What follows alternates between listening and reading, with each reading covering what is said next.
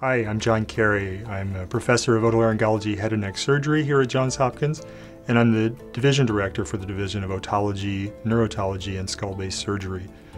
We deal with the ears, and I chose this specialty because I think the ear is fascinating.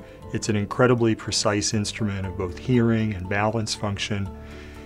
And I took a great interest in balance function during my training, and that's a large part of my practice now, and it's a focus of my research.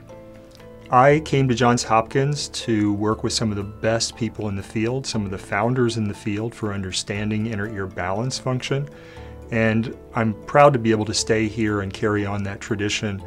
My philosophy in patient care is to apply that scientific approach that I learned in the laboratory to my patient care.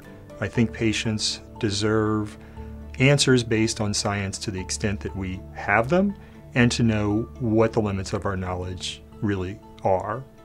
And I'm very proud to be here, and I'd be very proud to help you with your inner ear problem.